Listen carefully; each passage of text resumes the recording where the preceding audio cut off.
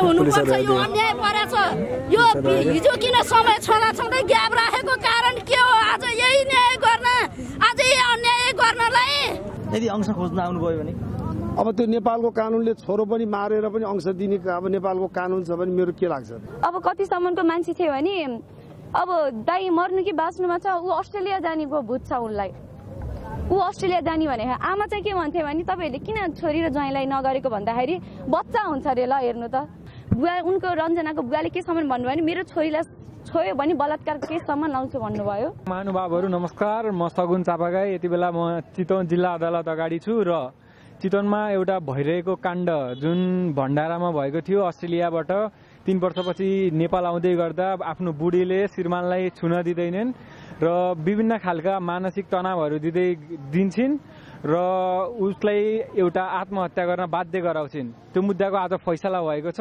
र त्यो फैसलामा उनलाई 1 लाखको धरौटीमा अदालतले रिहा गरेको छ।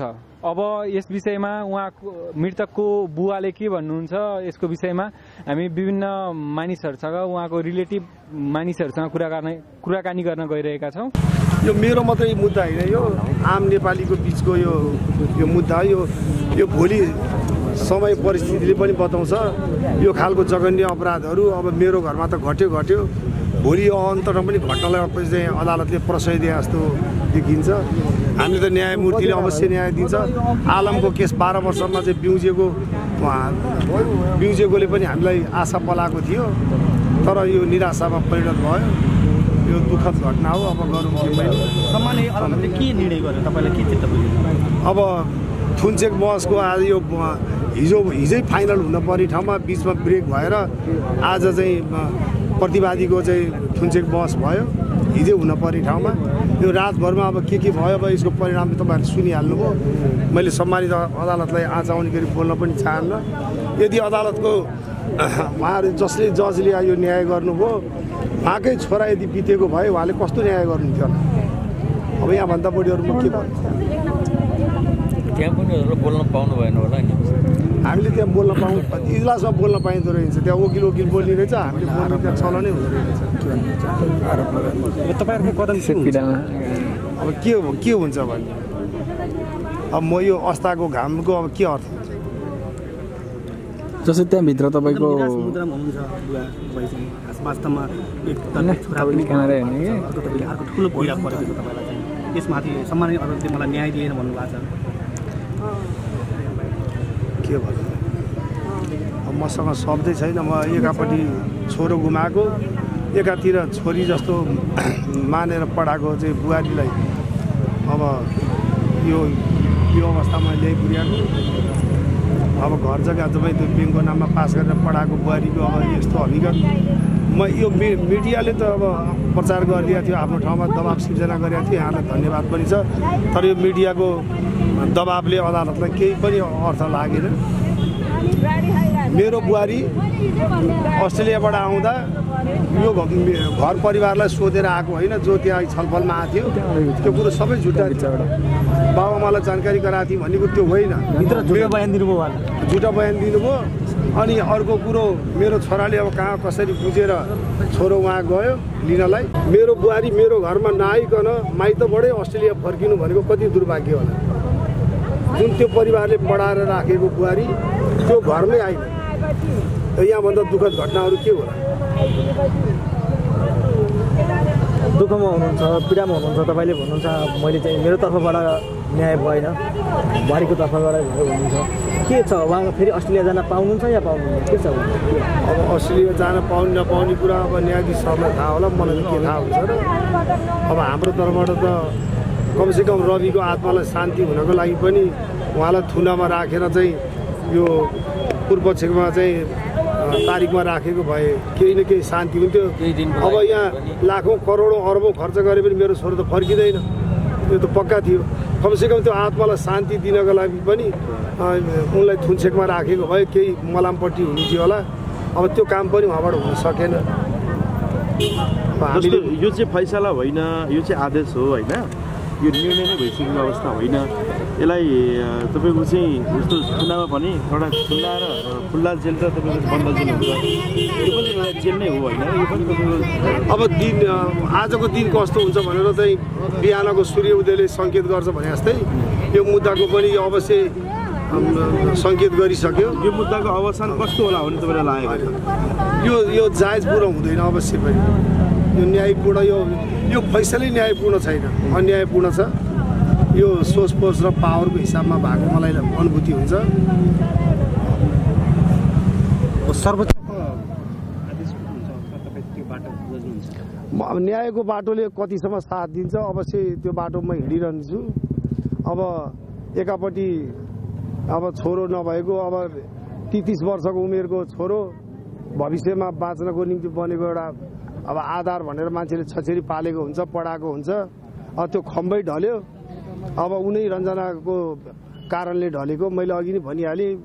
अब 3 वर्षमा आएको बुहारी घरमा पाइलै नटेकिकन अस्ट्रेलिया फर्किन लाग्दा अब कति दुःखद घटना होला समाजमा पनि।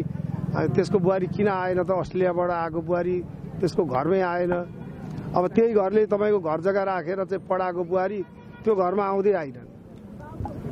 एकैचोटि छोराको चाहिँ अब मृत शरीर जस्तो अब उनीको कारणले चाहिँ ससुरालीमै खाना खाएर आएको अब कहाँ विष सेवन गर्यो त्यो हामीलाई थाहा पनि छैन। तपाईँले चाहिँ छोरालाई चाहिँ ब्लक गर के अरे बुहारीलाई चाहिँ छोरालाई ब्लक गर भन्नुभयो भन्ने मिडियामा आयो नि फेरि। अनि त्यो यस्तो हुन्छ त्यो कतिपय कुराहरू घरमा पारिवारिक कुराहरू कसैले विवाद गर्न लाग्यो भने एकछिनलाई चुप लाग्यो भनेर भन्नु स्वाभाविक हो।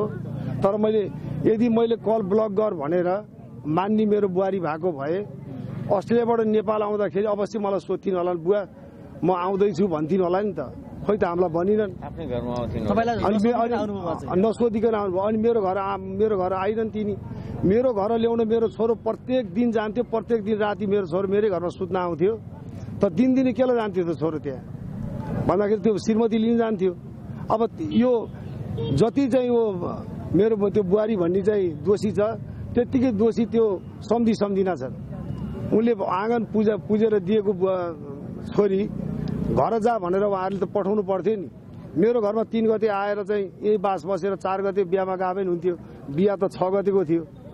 3 गते उहाँ गइन् ल उहाँ गइछिन् ठिकै भयो। 4 गते आएको भए हुन्थ्यो 5 गते आएको भए हुन्थ्यो 8 गते आइदिएको भए हुन्थ्यो। अब ल्याउनै सकिएन अब त्यस्तो परिस्थिति। जस्तो तपाईँले अहिले पनि सम्बोधन चाहिँ बुहारी नै भनेर गरिराख्नु भएको छ होइन। अब तपाईँको बुहारी रहेन कि रहेनन् अब के बुहारी रह्यो भने अब छोरै नरहेपछि बुहारी कसरी जसको कारणले मेरो छोराको आत्महत्या भयो अब बुहारी भन्ने साइनै रहेन नि। यदि अंश खोज्न आउनुभयो भने अब त्यो नेपालको कानुनले छोरो पनि मारेर पनि अंश दिने अब नेपालको कानुन छ भने मेरो के लाग्छ त्यहाँ मेरो लाग्नु के छ त्यहाँ। अब के गर्नुहुन्छ छोरो पनि छैन अब उसैलाई अंश दिन पर्छ भने अब नेपालको कानुनले। तपाईँले त 23-24 लाख त इन्भेस्ट गर्नुभएको छ बुहारीको पढाइको लागि। अब त माया मार्नु सिवाय अरू के हुन्छ? मलाई पैसा भन्दा पनि ठुलो मलाई यो कानुनले न्याय दियोस् भन्ने आशा थियो ठुलो कुरो। मैले पैसालाई फोकस गरे पनि छैन। यो मिडियाले सोध्या भएर मैले बताए मात्रै हुँ। मूल कुरो मलाई न्यायको आवश्यक थियो। त्यो पैसा मलाई आज पैसा पाउँछ भनेर मैले झोला बोकेर आए पनि होइन। मैले त त्यो छोराको लागि आत्माको लागि के शान्ति पाउँछ कि भनेर म आएको थिएँ। त्यो यो न्यायालयले त्यो न्याय दिन सकेन दुर्भाग्यवश। हामी यसै ठगिएका थियौँ। अदालतले पनि हामीलाई ठग्यो हाम्रो न्याय। म यही भन्न चाहन्छु। अदालतलाई प्रशासनलाई तपाईँको के छ अन्तिममा भन्नुपर्ने? अब उहाँहरूले यदि सक्नुहुन्छ भने फेरि पुनर्विचार गर्नुहोस् भने आग्रह गर्न सक्छु। अरू के गर्न सक्छु मैले? धन्यवाद। हाम्रो 2:30 बजी सुरु भयो अनि हाम्रो 3 बज्दाखेरि सकिसकेको थियो। हाम्रोपट्टिबाट मात्र पछिबाट मात्र बोल्न पायौँ। हाम्रो लयरहरूले मात्र बोल्नु उहाँहरूपट्टि अगेन्स्ट बोल्ने केही पनि भएन के। त्यो भनेको त टाइम दिनु हो नि त। पोइन्ट उनीहरूले त लिइसकेछन् नि त। रातारात उनीहरूले बिकिसकेछन् नि त। एक दिन लस गरेर उहाँहरूले सक्नुहुन्थ्यो भने चाहनुहुन्थ्यो भने त हिजै गर्न सक्नुहुन्थ्यो सबै। हामी त किनभने हिजै हुन्छ सबै थोक भनेर हामी त आएको थियौँ नि त। सक्यो भए चाह्यो भए त हामीले त पैसा दिएर गर्न सक्थ्यौँ नि भित्र हाल्न सक्थ्यौँ नि। तर हामीले त सकेनौँ। तपाईँ आफै पीडित हुनुहुन्छ हामी चाहिँ न्याय पाउँछौँ भन्नेमा आशावादी थियौँ हामी एकदम ठुलो थियो। तर उल्टो भयो हामी सबैमा। के भन्नु 1 लाख रुपियाँले बित्नु भयो उहाँहरू। अब हामीले पनि त हत्या गरेर हामी के 1 लाख रुपियाँमा अरूलाई छोडिदिने? हामी सक्छौँ? कसैले पनि सक्दैन। उहाँको सम्बन्ध चाहिँ अलिकति बताइदिनुहोस् न कस्तो थियो उहाँ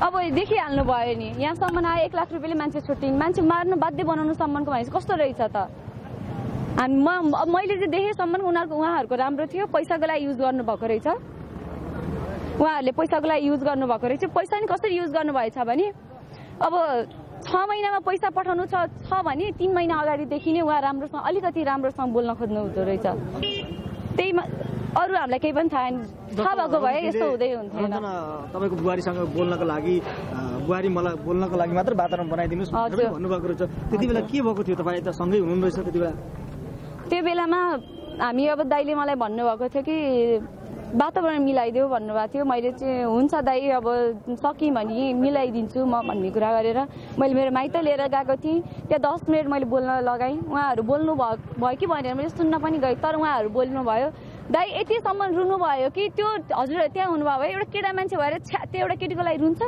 भन्नेसम्मको त्यो वातावरण देखिन्छ कि मेरो मम्मीले मेरो बाबाले त्यो केटीलाई सम्झाए तर त्यो केटी ढुङ्गा बोल्दा त्यो मान्छे बोलिन के त्यतिसम्मको त्यस्तो मुटु मन त्यस्तो रहेछ कि मेरो दाइपट्टि यदि त्यसलाई अनुहार हेर्न नचाहेको भए त्यो 3 वर्षसम्म किन बसी त त्यसले किन बोलिन त हाम्रो दाइलाई त्यसलाई त पैसा मात्र चाहिएको थियो मेरो ससुराबाले त पैसा पठाइरहनु भएको थियो त